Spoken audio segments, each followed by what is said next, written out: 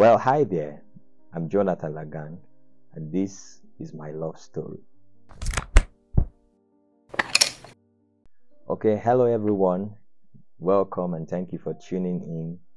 This is um, a season of love, a season of Valentine, and I thought to share this little piece with us.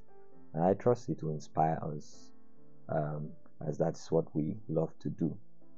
So if you're new, make sure you subscribe to the channel so you can keep getting notifications on whatever it is we post. Well, let me start this love story by telling a story that you may find amusing. I was told this story by my father years ago, that there was this couple, a young boy and a young lady, who were in love, and it was a love story of theirs that was filled with so many promises and of course so many expectations. And you know how men are.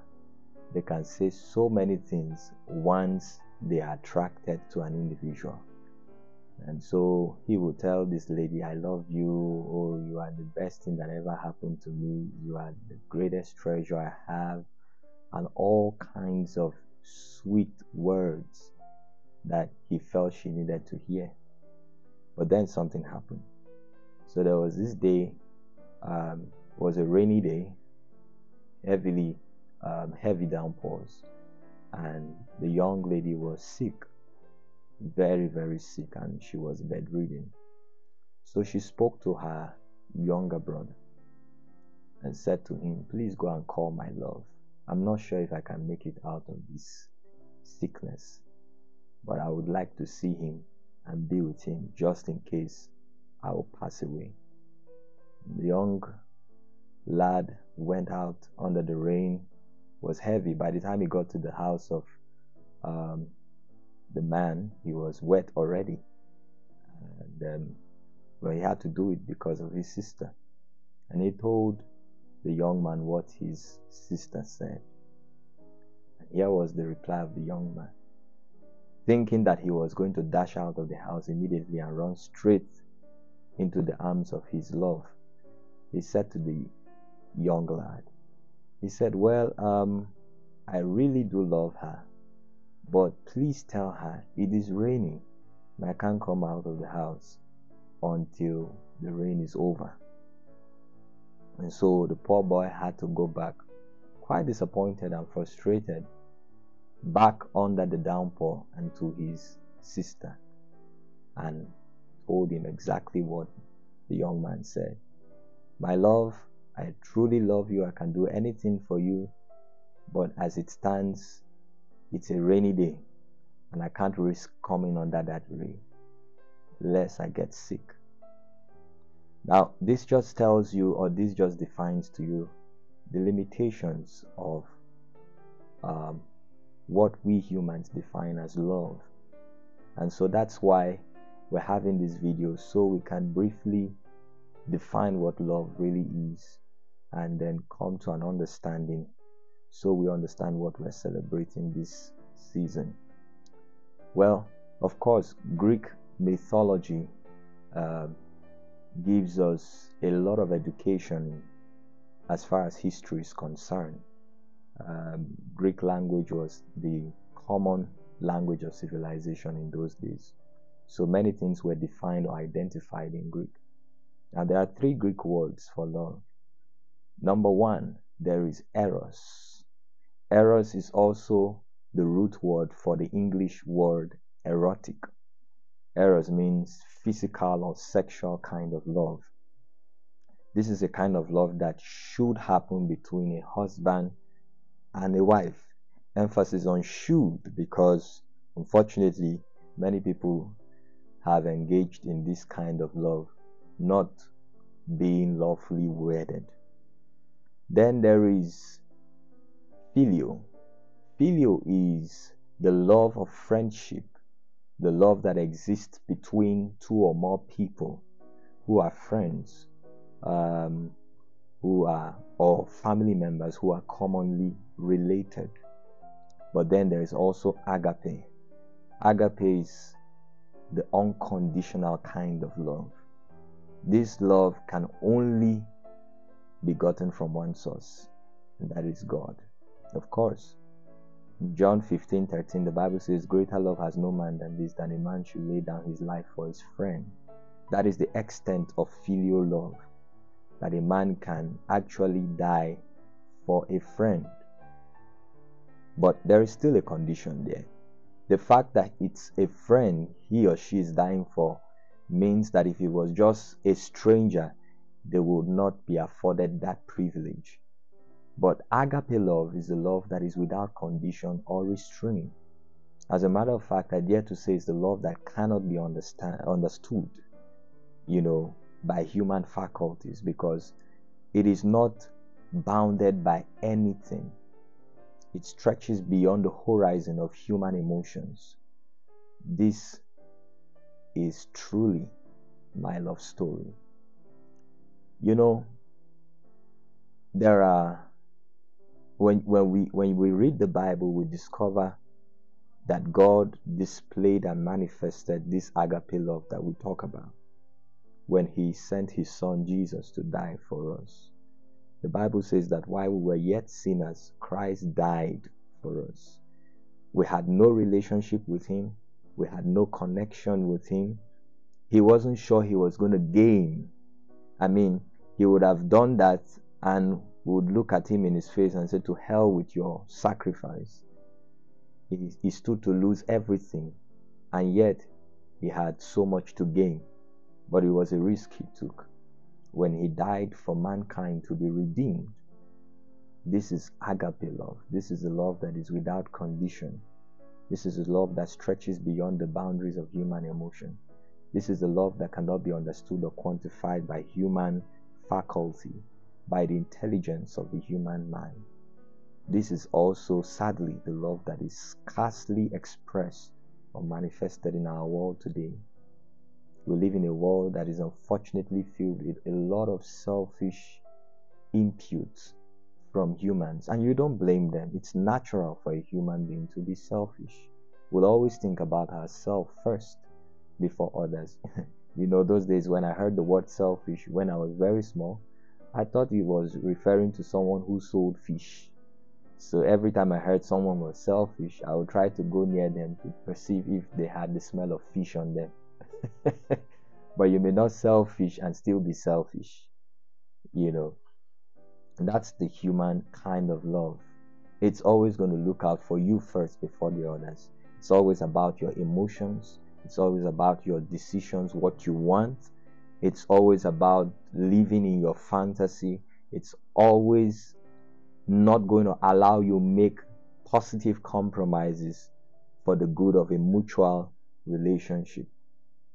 That's the human kind of love. Well, finally, before we go, I would like to leave you with this. I believe that there are 4 stages in the experience of love. 4 stages. You may want to take note of these 4. First of all, there is a stage called attraction. This is an uncommon and unusual connection that you sense with a person. You are attracted to something. You are connected to something. It's a language of the heart. It's not really something you can understand at the instant.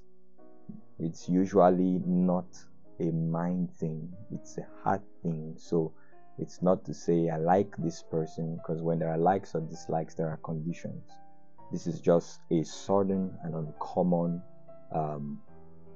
feeling of connection that you have with an individual. I believe that love starts at that point, and this is what will cause you to draw close to that person, and it leads you to the next stage, which I call affection. Affection is now you are drawn to who you are attracted to, and then you begin a relationship with that person.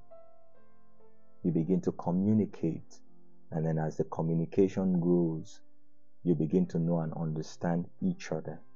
These are the formative stages of intimacy. Intimacy is actually the highest stage of affection, because that is where your knowledge of that person grows to a point where you feel like you know them in and out.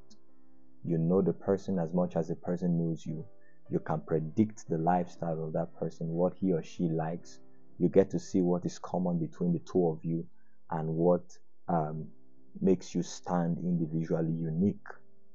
This is called intimacy. So at this stage called affection, intimacy is attained. And when I say intimacy, I'm not necessarily saying intimacy like between a husband and a wife. No, intimacy is simply knowledge at its peak.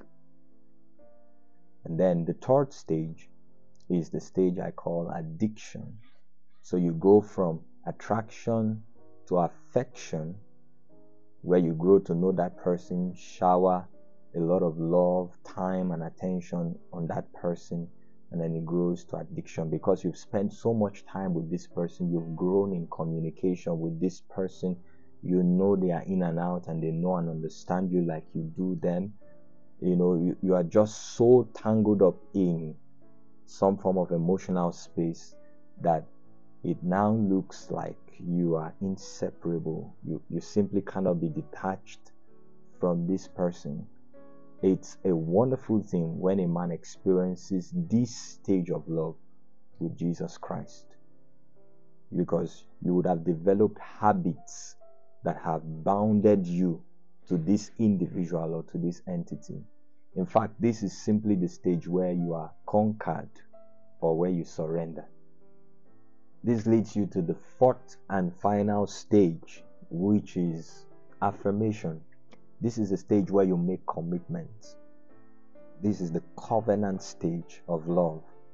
At this point, it is almost impossible for you to be detached from that individual.